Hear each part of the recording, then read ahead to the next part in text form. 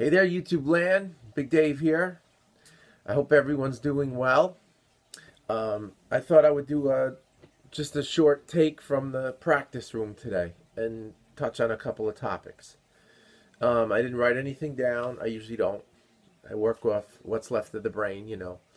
Anyway, so the first thing is, the word I'm thinking about is consistency. If you're always doing something different, or you're always switching something around, or changing this and changing that, and constant, I call it turmoil, it's going to be difficult to be consistent. Every time you pick up your horn, it's going to do something different. That's all there is to it, because you're changing something.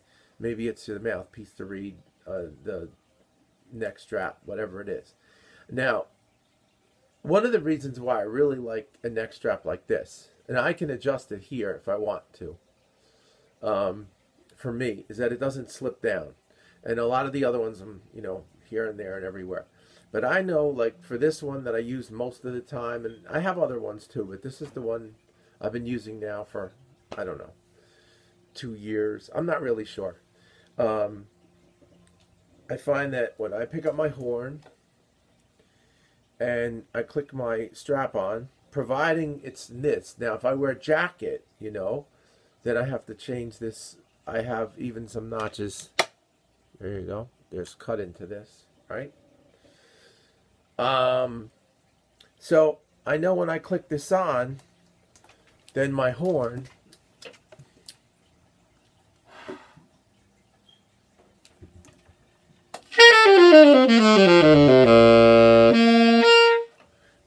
is already in a particular position, and my head is not drooping down. I can't even play like that. See, if I do that, you know where I'm going to play? In my nose. If I pick my head way up and go, I'm going to play in my chin. So this is my normal playing position, where my airway is in a pretty good position. And I've talked about that on other videos, so I'm not going to go through that a lot. I think I have 2 videos where I distinctly show you about the angle of where the mouthpiece enters your mouth. And it's going to be different for different people because they have different teeth, and some people don't even have teeth. They're using double lips or whatever they're using. So whatever your embouchure is. By the way, let's just hit on that a second. Double lip embouchure. There's rumors that certain players use the double lip, and years ago, double lip was very popular on the clarinet. Oboe players use double lip every time they play. Learning to play double lip is just something that you might want to use sometimes or not. I don't know. You know, it depends on what you do.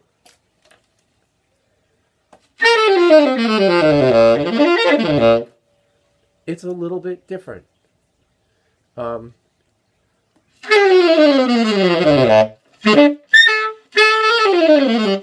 Sorry, this reed's a little squeaky today. It's kind of dry. I just put this on. It's not wet or anything.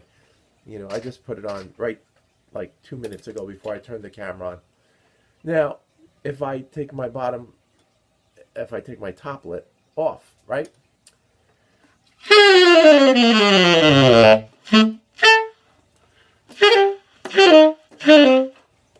If I play with 2 lips,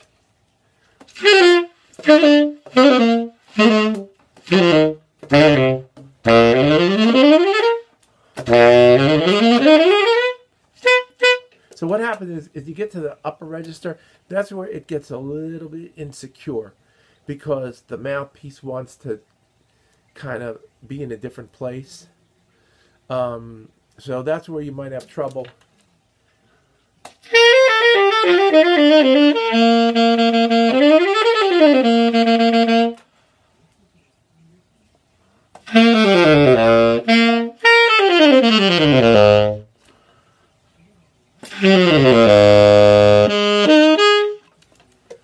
One thing it will do, though, it'll stop you from biting so hard. If you have trouble biting and you're making big grooves on the top of your mouthpiece, you play double lip for a while, that's going to stop, because your lip is going to be really sore. I don't use hardly any pressure whatsoever. As a matter of fact,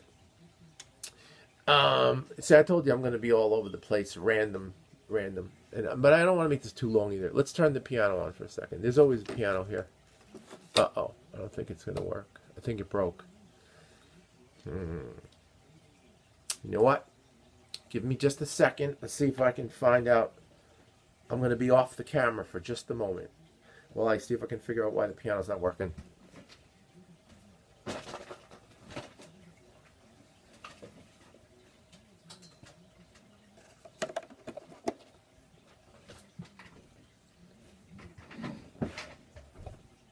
Aha, I figured it out. It looks like the cat was involved. The wire was unplugged out of the back. I think the cat was involved, you know.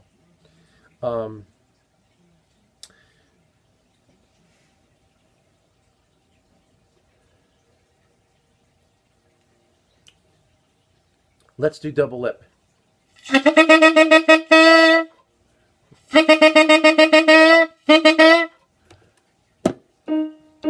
E flat. That's about my usual note. E flat, maybe E.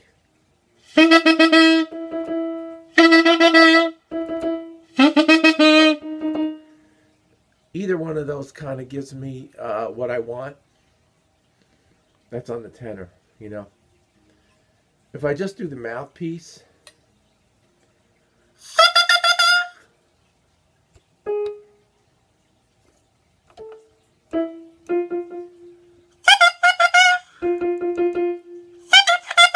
that's double lip, double lip. Now if I do single lip, it's a hair higher, right? Because the teeth are involved. Here. See, I'm not biasing what I'm doing. I'm just sticking this in my mouth and just playing where I am. If your pitch on your mouthpiece, and if you've played soprano, tenor, alto, they're all going to be different. I play tenor. As a matter of fact, I got a message from somebody with a nice message, and I'm glad they wrote me about the alto. I play almost no alto. I have made alto videos a couple of years ago when I was still kind of playing alto because I needed it. I was doing a theater thing and some other stuff, but I don't really play alto. In fact, I don't even have an alto at this point. I have my tenor, soprano, flute, clarinet. And that's all I play. I'm a tenor player, you know, so if I get a gig, it's going to be a flute gig or a tenor gig. Anyway, there's a lot of opinions on this, right? So my opinion is, for whatever it's worth, is if your pitch is too high on this, I don't know what the pitch is. It's high, you know?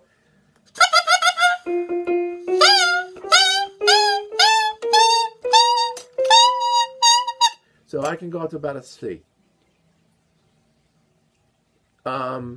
You find your different pitches.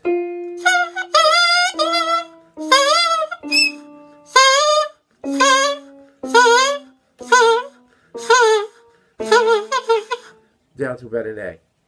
Now, again, this reed is dry, so, but I can actually go higher when I want to and lower if I sit and practice with this mouthpiece.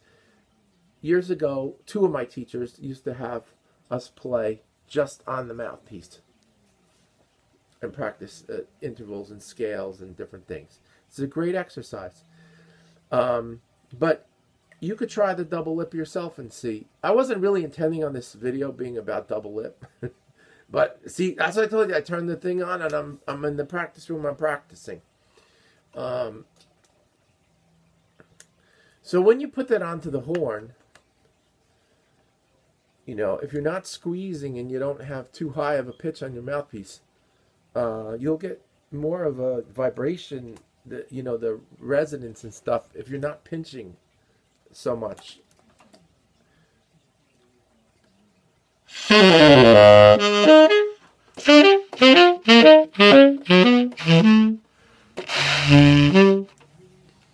Fourths. So there's a little thing I'll touch on for a second. When you practice, if you find intervals that work for you, whatever they are, you know, I like to mess around with fourths because there's all kinds of things you can do with them.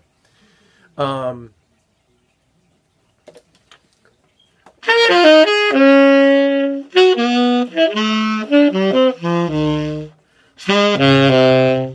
can make up lines with them, whatever you want to do.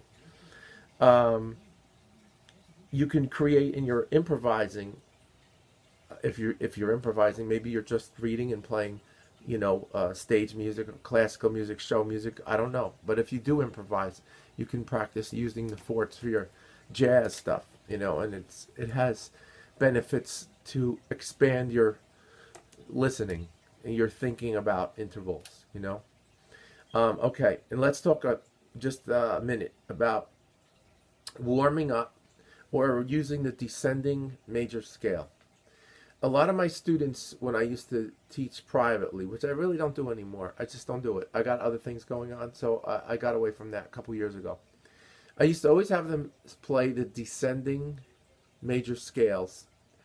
As soon as I got to their house or whatever, we would practice. We would just start on the lowest note, whatever it was.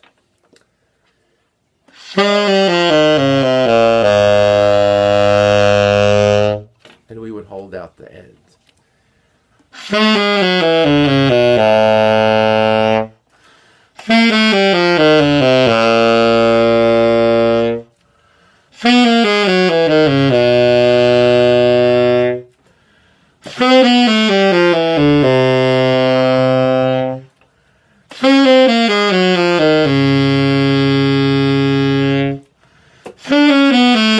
Uh-oh.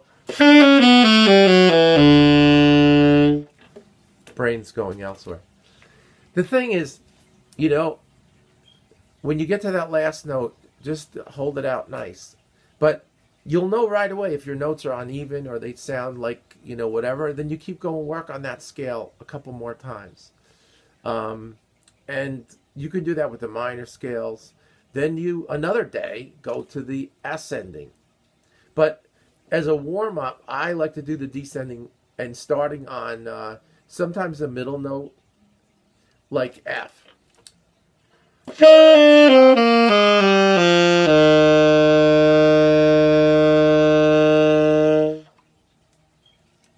And then go to your E, which I misplayed before.